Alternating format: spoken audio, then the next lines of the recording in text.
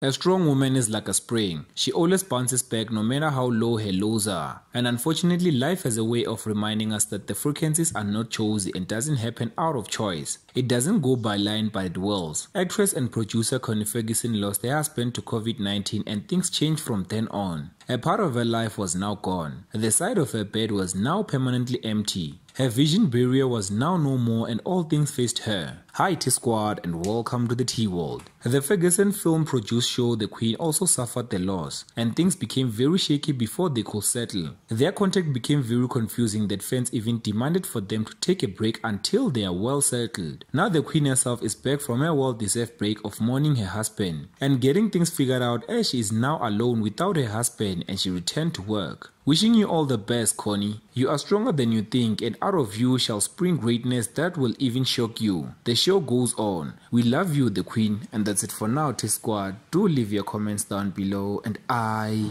love you.